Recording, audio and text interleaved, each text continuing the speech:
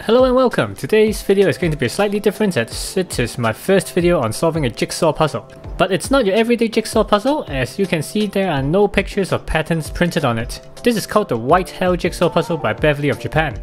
I saw someone solved the 1000 pieces version of this puzzle a while back, and I have always wanted to challenge myself to something similar, just on a smaller scale. And this one is only 108 pieces, but I still have no idea how difficult it will be. So let's open the box together and see what lies ahead. First things first, the pieces are very small, so maybe it will be slightly more challenging to pick them up and while solving it. Just to be clear, I don't have giant hands, just to give you a scale of how big these pieces are. Anyway, let's start the clock and see how long this will take me. I don't think I will be solving it very soon, so I have a lot of time to talk. I saw some reviews saying that the fits between pieces are a bit loose, which affects the solving experience, but I will not be deterred. First thing to do is to flip all the pieces to face the same direction.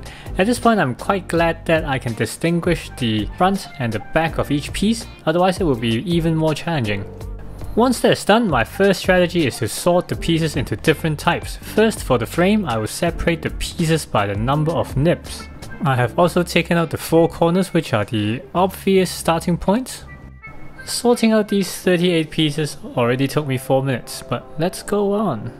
What I did was to try and eyeball the shapes and sizes of each piece and to minimize the number of tries I need to do.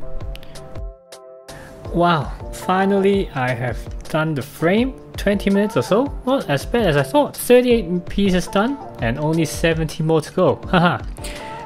But I think this is where the real challenge lies. Now we go to the main body of the puzzle. Similar to the frame, I'll sort the pieces into groups based on their shapes and we can move on.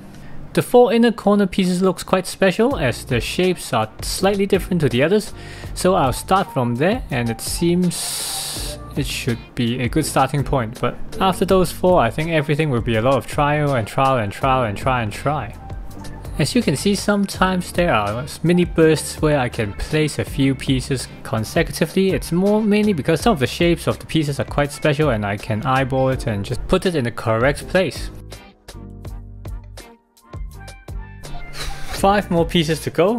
What a journey. I think I haven't been concentrating for this hard for so long. Over 2 hours and I'm so tired. Solving a jigsaw puzzle like this feels different to solving a mechanical puzzle where I can relax a bit and play with the puzzle during the solve. But the whole process is very intense. A lot of focus. And done! Yes! 2 hours, 8 minutes and 54 seconds. Satisfaction and a sense of great achievement. Okay, after the adrenaline rush, now I'll answer a question that some of you may have. Was it worth it? I'd say yes, but only once in a while, please. The sense of achievement for solving such a difficult puzzle was great, but it's really a lot of trial and error and it's a test of patience more than intelligence. Nonetheless, I have done it. I hope you enjoyed this journey together with me. Do you think solving such a puzzle is worth the time? Let me know in the comments below.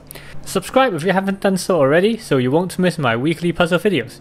Even though I have bought the Black Hell Jigsaw puzzle, which is the black version of the same thing, I think I'll leave it for next year maybe.